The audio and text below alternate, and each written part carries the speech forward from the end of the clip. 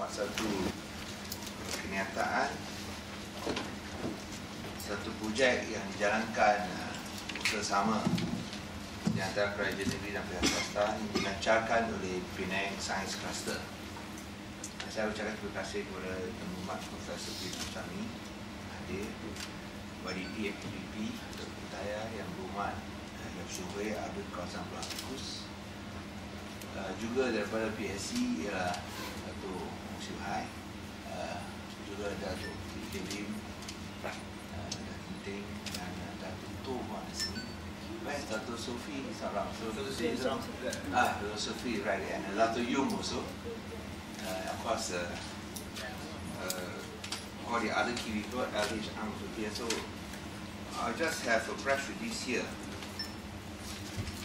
and I do not intend to read out the press release, except to say that this is one of our efforts to promote science and technology and to establish Penang as a center of excellence for science and technology. And because this is done in Komta, our dome, we also ask YDP to assist in terms of all the relevant approvals.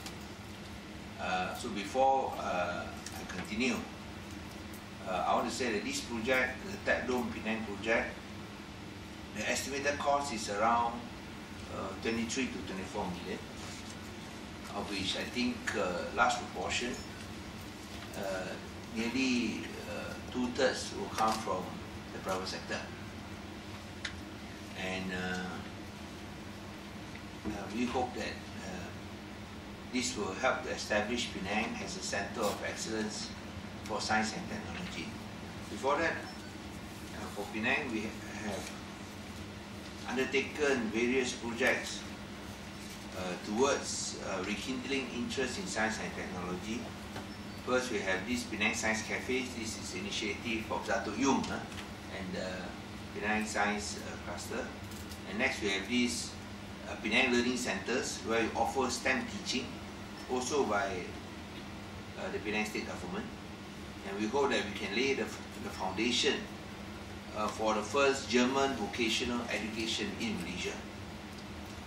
And the building of the learning centers, the first one was in Kampung Wapala, the second one will be built in Bukit Putajam, where we offer STEM teaching, science, technology, engineering and mathematics.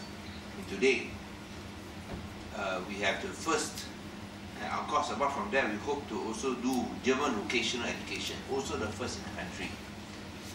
And today, we are taking it one step further by announcing the Tech Dome Penang project, and as I said, this will be costing around 23. How much is it?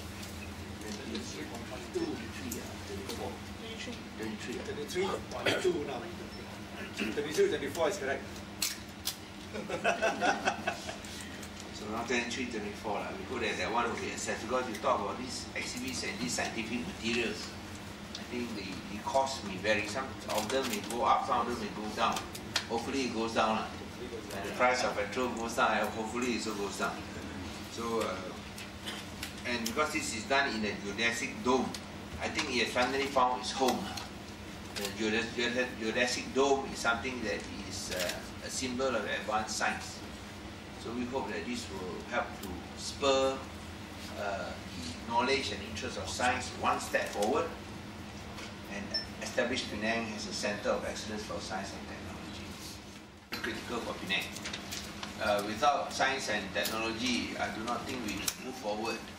And we are very concerned by our PISA ranking program for international students assessment, where our 15-year-olds are not only 3 years behind the top nations like Singapore, South Korea, Taiwan, Hong Kong, but I think more of greater concern, more worryingly, is that we are also behind, even behind countries like Thailand and Vietnam. And that's why we need to play catch up. We need to play catch up to ensure that our students are not left further behind. And this is an effort, an initiative by the Penang State Government towards, as I said, improving not only our standards, but also establishing Penang as a center of excellence for science and technology in Malaysia. Any questions? So this will be the first, I think the first in Malaysia, isn't it? Yes. This will be the first in Malaysia, a tech globe, or first in Malaysia. Just as we hope to do a first in Malaysia if we can bring in German vocational education in Penang. Purpose for, and then mainly for sports.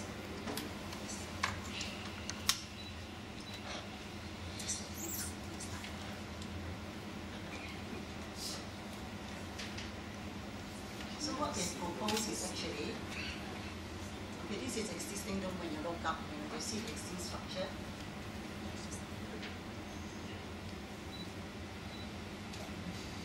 The access to the dome will be from level 4 escalator going up. You're going to build a digital planetarium, where we at the squash court apex. Then we go upstairs. Now this is a planetarium.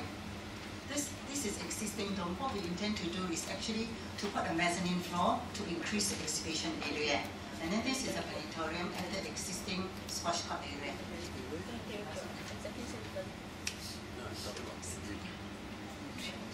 This is a mezzanine floor that I spoken just now. So together we can get about 20,000 square feet of exhibition area. So this is the additional floor that they're getting.